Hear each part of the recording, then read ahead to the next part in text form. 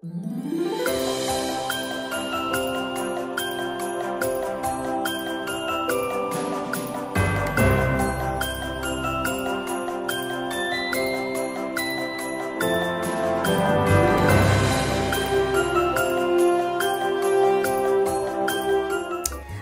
to my channel. Look at this fun DIY project I have for you today. You don't need a lot of products to make this. Wait till you see. You're going to need Mod Podge. You're going to need a beautiful paper napkin like this one I got from Dippy's Designs. You're going to need some of these little glass candle holders. I got them at the Dollar Tree, 4 for $1. And the star of the show is this beautiful mulberry paper. Look at that with all the little filaments running through. It looks so gorgeous on the glass. This isn't hard to do. If these are the kind of projects you like, please subscribe to my YouTube channel, Decoupage D.I.Y. with Joan-Marie Domino. Hit the bell for future notifications. Give us a thumbs up, drop a comment, and share. Welcome to my crafting table. I want to give you another look at the mulberry paper. Look how beautiful that is with all the little threads running through it. It really looks amazing on glass. This is the napkin I'm going to be using along with the little birdie napkin. I'm going to use Mod Podge on both the mulberry paper and on the napkin to adhere it to the glass. Now, mulberry paper is thicker than a napkin. It's handled a little bit different, but it's not hard to do at all. And of course, I'm going to take you step by step. Okay, let's get started. I'm going to be making 3 of the candle holders, and I actually got these at the Dollar Tree, and they come 4 in a pack, 25 cents each. Wow, that's such a great deal. All right, the first thing we're going to do is clean them up, and we're going to use alcohol. Now, when I say clean it up, I mean you want to get rid of all of the smudges, any grease, oil. You want the glass to be squeaky clean. Anytime you're using metal or plastic or smooth surfaces, it's always best to start with a nice squeaky clean surface, and alcohol does that the best. Okay, let's let them dry. Now we're on to the mulberry paper. We're not going to be putting the mulberry paper like that. Instead, we're going to be tearing it, just like I'm doing here. And you're going to do different shapes and different sizes, and you're going to see how nice this looks on the glass once we start to put it down with the Mod Podge. Now, in addition to these bigger pieces, you're going to need some little small pieces as well as fill-ins. All right, so we have our 2 piles of mulberry paper, the big ones and the little ones, and we're ready to put the mulberry paper onto the glass. Now I'm dipping my brush in water. I'm blotting a lot of the water off, and now I'm going to put the glue onto the glass just like that.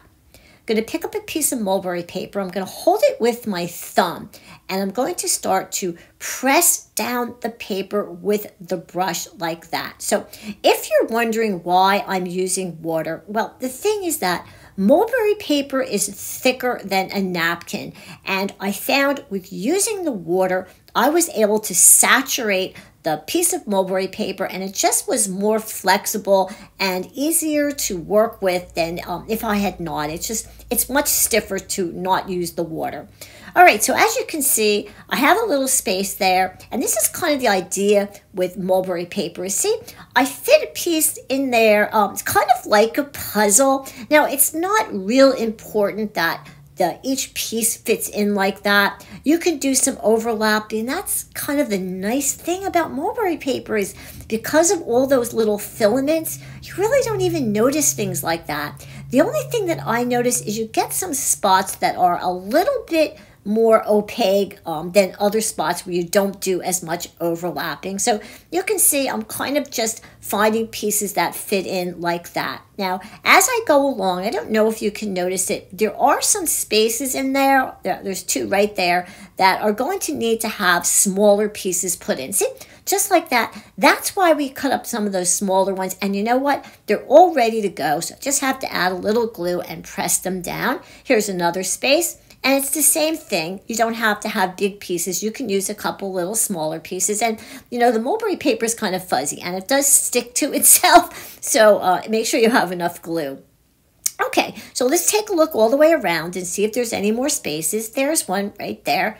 Now, with a bigger thing, a bigger mulberry paper project, you may actually see those little openings. It's not quite as opaque, but it's okay. With this one, I'm just being really picky. All right, let's take a look all the way around. All right, now on to doing the bottom. I want to do the bottom too, and it's the same thing. We're just going to take a little bit of water and dip it into the Mod Podge, and then we're just going to smooth it around the bottom. And in those little pieces that were hanging over there, I'm just going to bend them over, and that's absolutely fine. So I'm just going to go all the way around the edge like that.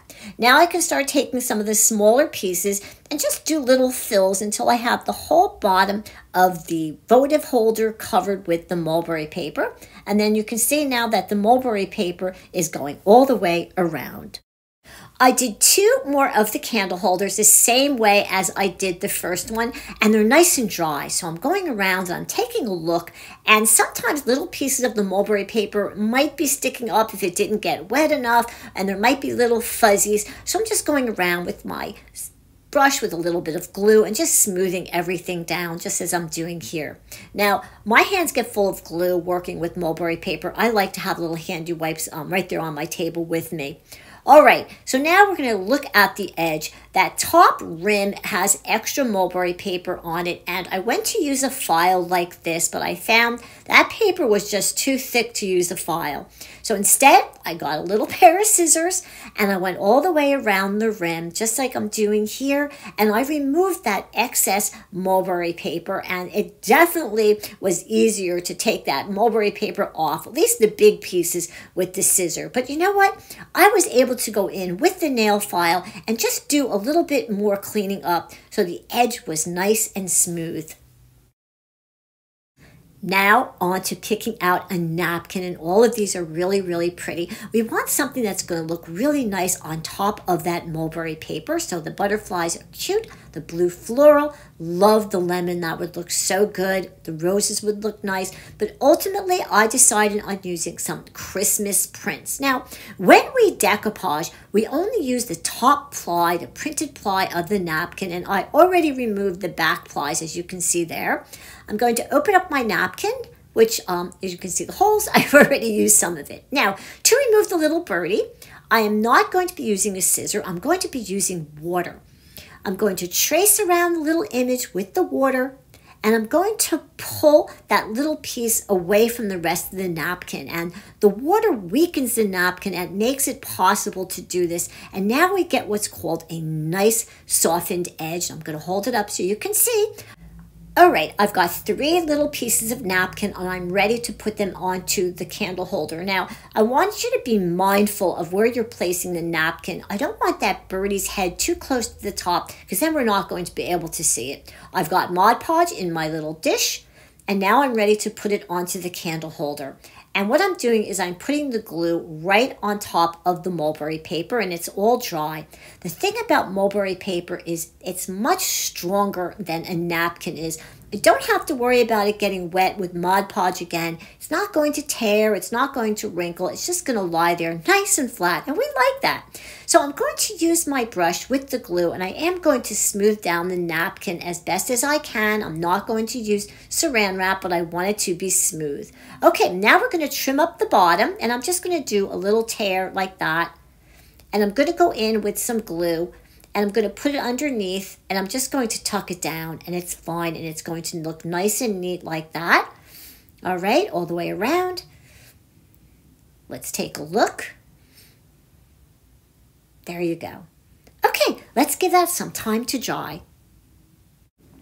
Now, I told you I had picked out 2 different Christmas prints, and I'm going to remove this design the same way as I did with the little birdie. I'm tracing around with a brush dipped in water. The water weakens the napkin, and I'm able to tear the little piece that I want off, and what I'm left with is this beautiful, soft, deckled edge that's going to blend in so beautifully on top of the mulberry paper. Now, I went ahead and I did 2.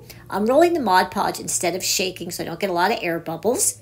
And I'm going to put some more into my little dish there. I want to make sure that I have enough. All right, so we're going to make sure that the napkin is going to be able to lie on top of that, and the placement is going to be good, and that looks good to me.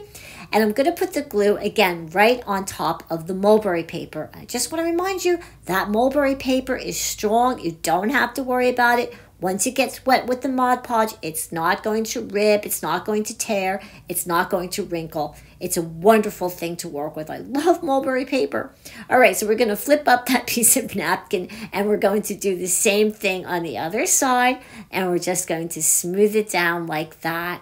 Make sure there's no glue under there, and make sure that napkin is well adhered. Now let's go ahead and put the second one on, and two really fit well on this. I was very happy that I picked this particular napkin, and we're going to do the Mod Podge again right on top of the mulberry paper. Smoothing it down like that, and we're going to go ahead and do that with the other side as well. Okay, smooth it. Napkin's nice and flat. Really pretty. I really love these Christmas prints. Okay, let's give that a little time to dry. Okay, now it's time to add a little sparkle. But the first thing I want to do is I'm just going to check the top rims again. I see there's still little pieces up there, and I just want to take them off, make sure they're nice and clean. All right, let's put that Mod Podge on. I'm using Mod Podge Extreme Glitter. I love it. It's really nice, very sparkly. I'm going to hold it up. I'm not sure you're really going to be able to see it. No, but you'll see it once it's dry. All right, I'm going to dip my brush into the Mod Podge Extreme Glitter, that's what it's called. And I am putting, as you can see, a very generous amount right on top of the napkin. And just so you know, I forgot to tell you that yes, the napkin is now dry on top of the mulberry paper, which is also dry. Just don't want to forget to tell you, you want to make sure everything is dry before you go on to the next step. Now I'm using cups, so these have a place to stand and dry, but the only thing is you want to make sure the cups are upside down too. Okay, just like that, it's going to dry. And I'm going to put some on the bottom as well. Right? Can you ever have enough sparkle? I don't think so. This time I'm going to turn the cup upside down so I'm ready. And again, I'm going to put another generous amount of the Mod Podge Extreme Glitter all over it. And I know it looks very white, but the white's going to go away and it's going to dry clear. And what you're going to have is just the glitter on top of the birds and the mulberry paper. So go all the way around. Don't forget to put them on your cup like that so it can dry. And we're going to put a little bit on the bottom as well. Okay, then we let it dry and look at that sparkle.